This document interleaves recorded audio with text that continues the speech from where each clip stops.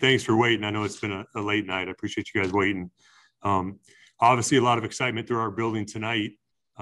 We feel really fortunate to be able to get Justin, in the area of the draft. We were able to select him. The excitement throughout our whole building, you can feel it as I walk down here tonight. What he's going to do for the future of our organization. There's so much, guys, that goes into this process, as you well know, but starting with Matt and our scouts and our coaches as we build into this moment and into tonight. But I think, when we select a quarterback, the situation that quarterback is coming into is critical. And I think we provide a great situation, as I kind of alluded to a couple of days ago, for that quarterback's development to happen. Matt has spoken to Andy Dalton tonight. That communication and clarity for us is really important. Andy is our starter, and we're going to have a really good plan in place to develop Justin and do what's best for our organization to win games. So with that, I'm sure you guys got a lot of questions, and I'll be happy to answer them. Jeff Dickerson. Hey, Ryan, can you take us through kind of what you and the other people in the draft room were thinking as you saw that, hey, there's still two quarterbacks left as you're getting to the 10th and 11th pick, and how do you know when is the right time to go and make that move? Yeah, I think there's a lot of patience, Jeff, that comes with that. To be honest, that can be difficult. And, over the last couple of days, once the board's set, the remaining days have really been going through all these different scenarios that could happen. And as you can imagine, there's so many different variables and so many different situations, and we talk out every single one of them, right? And so we had, multiple plans tonight, and the way the board was falling, we got excited when the quarterbacks kind of came off that way, and Justin continued to fall. And so for us, it was just executing our plan, at the right spot in the draft and being patient with that, which sometimes can be difficult. Fortunately, with the Giants, I've known Dave Gettleman for 20 years. He's an amazing person, an amazing general manager, and we go way back. So that communication, started really this morning about the possibility of something like that happening. And when we were able to execute it in the draft, and I just feel real fortunate. Adam Johns. Hey, Ryan, when you were looking at Justin this past season, I know it was condensed because of the pandemic, but I'm curious, his last three college games, struggles against Northwestern, comes back against Clemson, he had the Alabama game. What resonated with you specifically, and then maybe Matt, from those final three games of Justin's college career? Yeah, I feel like, we talked about him for a long time now. Matt has a good relationship with Ryan Day as well. But it's just, Adam, it's just the combination of factors that he has. It's the arm talent, it's the accuracy, it's the athleticism. When you see a guy with that kind of arm talent, with that kind of quarterback makeup that he has, with that kind of work ethic, that's played in really big games and really big moments and performed in big moments, that's extremely tough.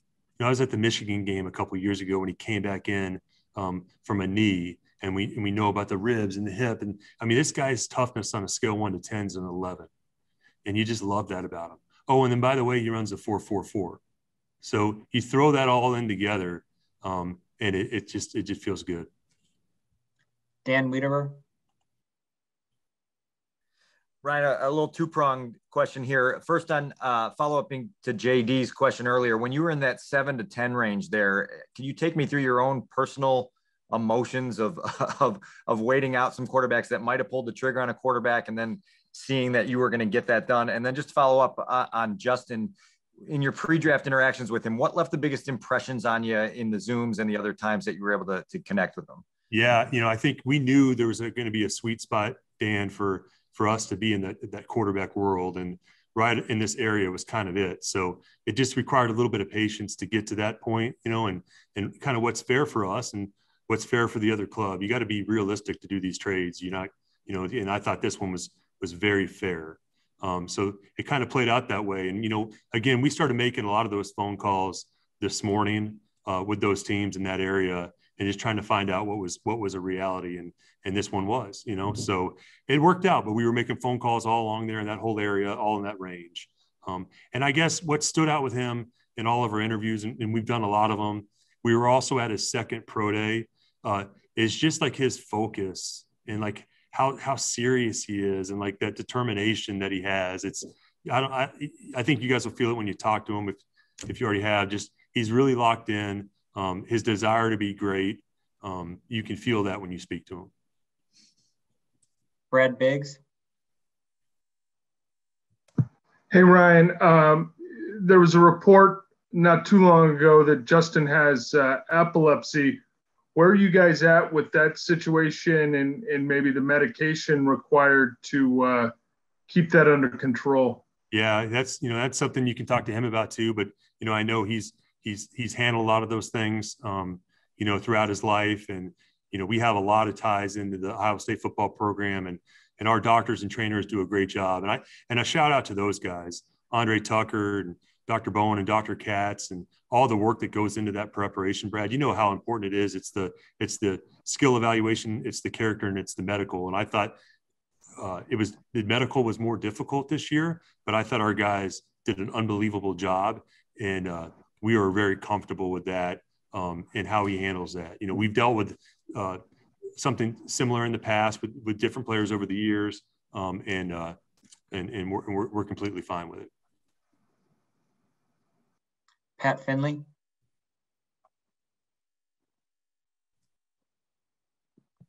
Hey, Ryan, how are you? Hey, Pat.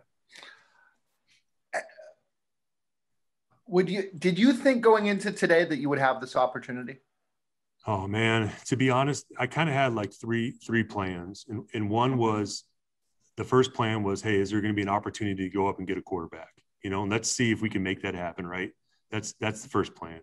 If that doesn't happen, we had another one for some movement, maybe for some other positions that would be valuable positions for us that would also hit some needs and match our board.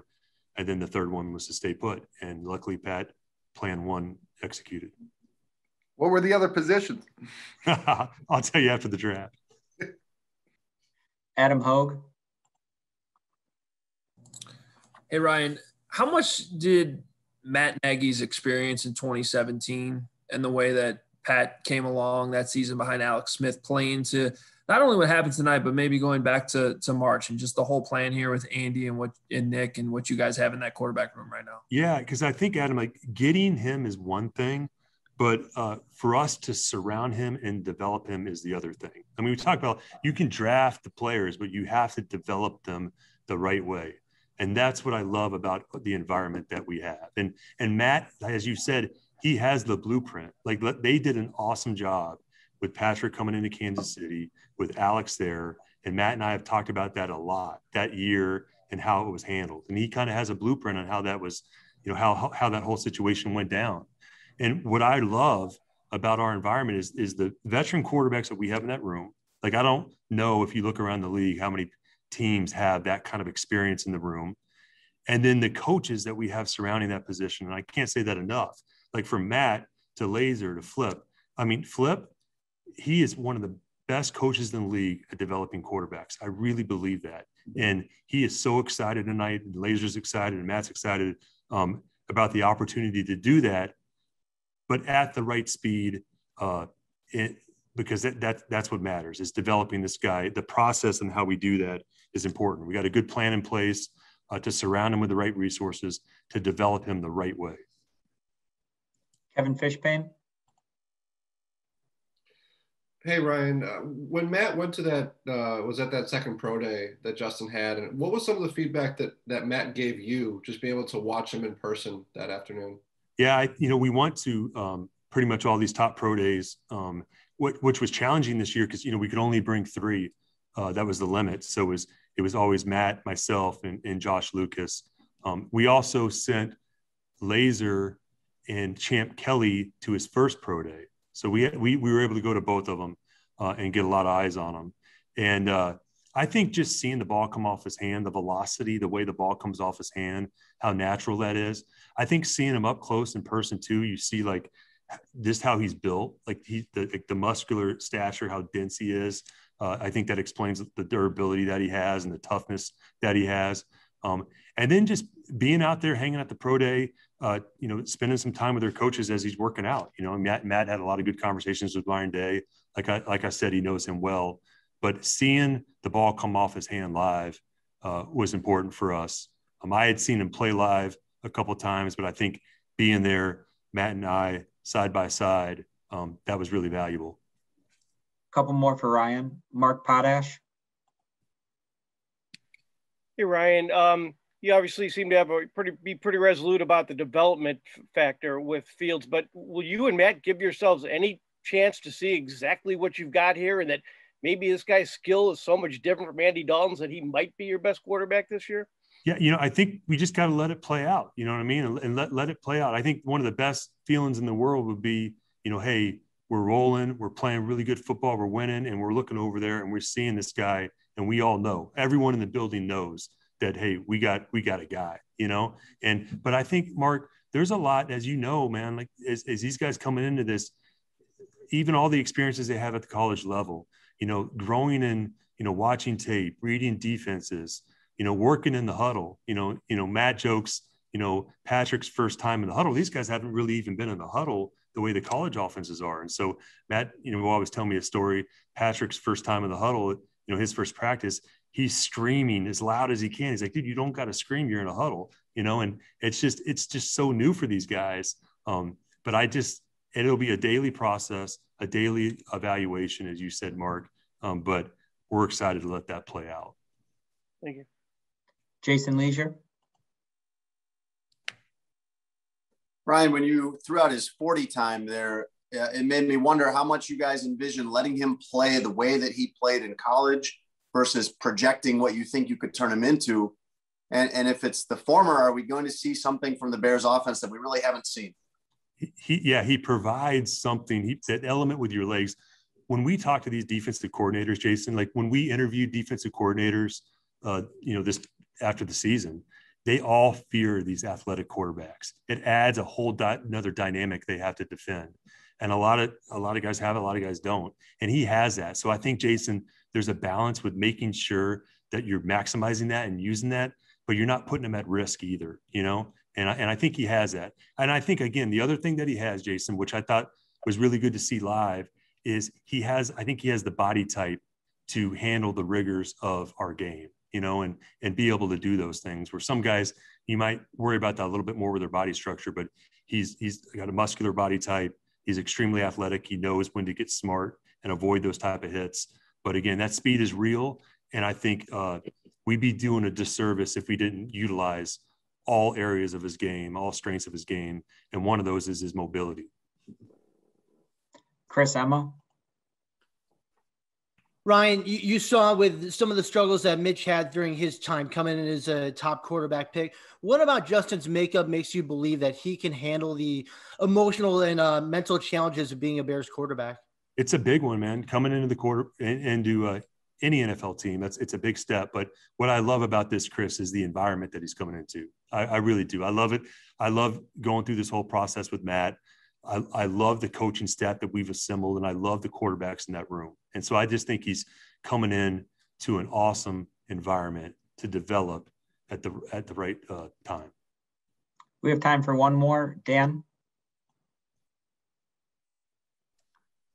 Ryan, Matt talks all the time about the touchdown to check down mentality. And obviously it's something that Justin has shown on the college level. I'm wondering what left an impression on you about that, and what you make of some of the questions about his ability to go through reads in a efficient and speedy manner. Yeah, I think, and there's a lot of research, and we have a lot of ways to study those things, and we've invested in a lot of areas in our building that help us analyze those type of things that you're talking about, Dan. That's pretty cool. But one of the best things he does is I like his aggressive approach, like the vertical passing game and how aggressive he is in that area. And you saw it throughout Ohio State. And I think, he has all those tools. He has all those arm strengths.